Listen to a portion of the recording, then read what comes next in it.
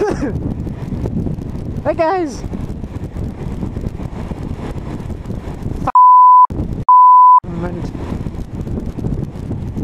I everything. Where are we? No, guys. 55. Let's see if we get more speed if I lower my head. 55. No, I can't go faster. I haven't even gone all the way faster yet. 55. Still 55. 56. Oh my god. Oh my god. Power.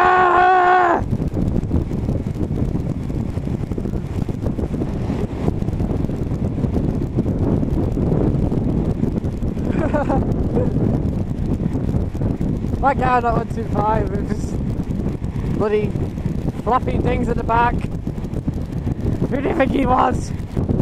Even Knievel? Even Knievel Pod 2?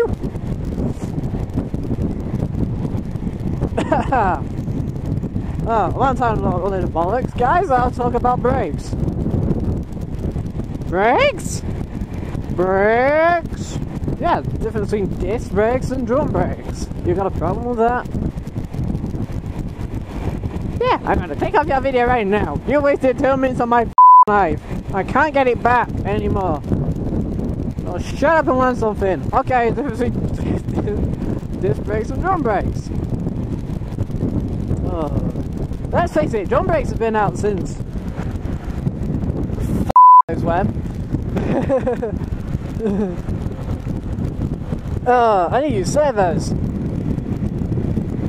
Drum brakes use servos. And essentially they got... Ow! Ow! What's with my flight again? Oh fuck, your flights are down, man. Ow! These servos, which is fine because that's actually what makes them work. Remove the servos, and basically you have no brakes at all. No, disc brakes are pretty much useless. The thing is, a wrong servo can either make disc brakes, drum brakes either not effective at all, or really, really, really sharp. But what the problem with disc brakes is, they have a limit. In other words, you push down on the pedal. If you push too hard on the pedal, not too fast, but just too hard, and they'll lock up. Push too fast, and they'll lock up. Have the drum brakes tightened, over tightened, and they'll lock up. Basically, you breathe near some of the drum brakes, and they lock up. So that's what they do. But drum brakes are cheap. They're cheaper than the disc brakes. Drum brakes are also more likely to also lock up in the rain and the snow and the ice and here and there. I can't think of any more weather. Oh, and the fog and the... Oh, forget it. Right. Right, disc brakes. Disc brakes. Okay, why disc brakes? Ah, we've got a lorry and a bus. I'm traveling at 30 miles an hour. Oh,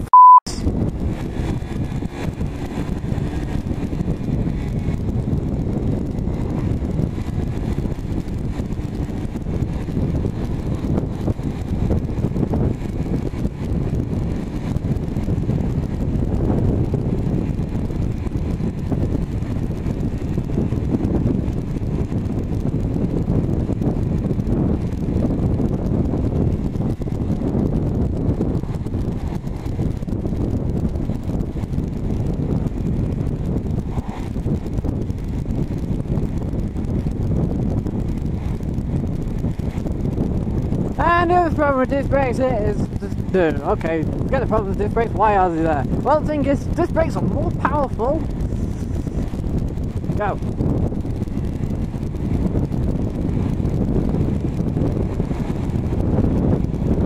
That's windy! I can't even get on speed! Right, the thing is, disc brakes tend to be more powerful than the drum brakes if you got one. The best thing about them is with disc brakes on the front, is that you can have two, right, as opposed to one drum brake. And the thing is, if you make a disc brake bigger, it effectively make it more powerful. So, you can have one really big disc brake, or two smaller disc brakes. And the thing is, with drill brakes and stuff like that, you can make them so sharp, and they can work at really high speeds all day. And this is what they do, they can actually cool down, heat up to stop you and then cool down really, really quickly at the same time. They can dispacitate heat, unlike drum brakes.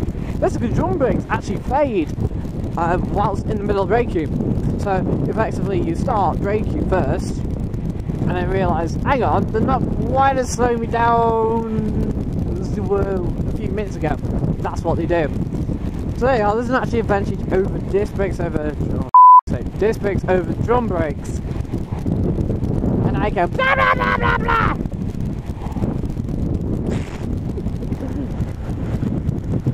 Whatever. Oh, great bus stop there.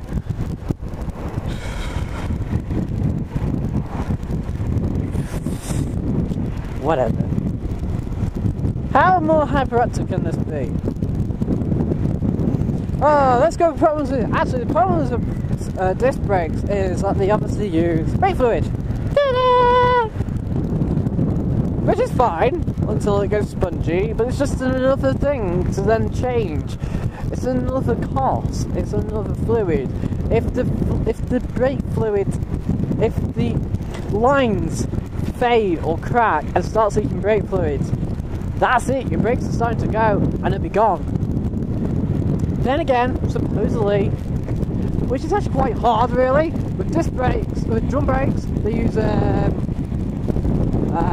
thing, you pull, you know, this metal, things that fishermen would use, no! Things from the washing line, no, they're clothes! Things you, it's a metal rod. Which basically pulls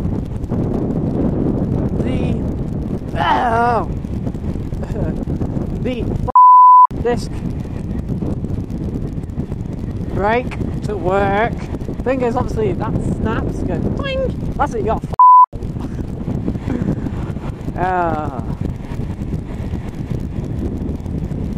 Right, the thing with disc brakes also is that they're quite expensive to manufacture. Well, supposedly anyway.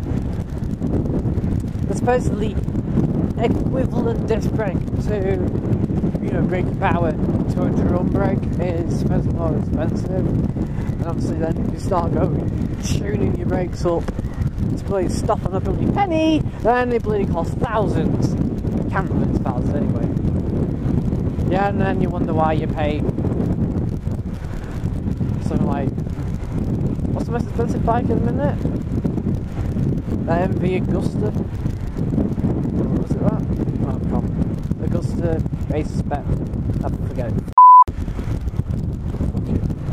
My knowledge on bikes is actually quite low compared to the ones on car. So, seriously, so it's like, no. I know a lot more about cars.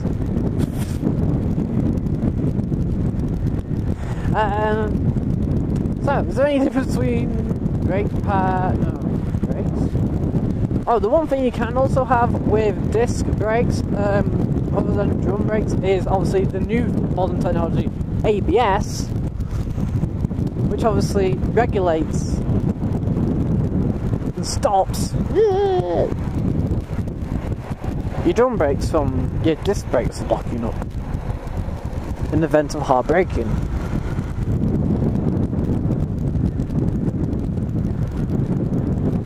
I can't think of any more advantages or disadvantages anymore now. That's it, really. You've learned a lot. So, disc brakes are more expensive, unfortunately, and they're a bit more maintenance when it comes to sort of things, keeping the disc brakes disc brake clean and the disc brakes changed and the brake fluid changed. But the more effective braking. A lot more effective braking. And they're a lot less prone to locking up in event of emergency braking. So there you are guys. I hope you learned something with all this rambling and swearing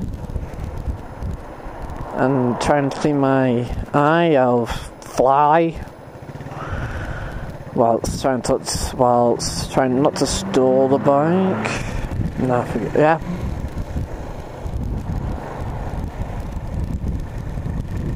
Where's that bus going? Shit. Alright, I'll see you guys later. Goodbye for now, guys. Bye bye. Say bye bye. Bye bye.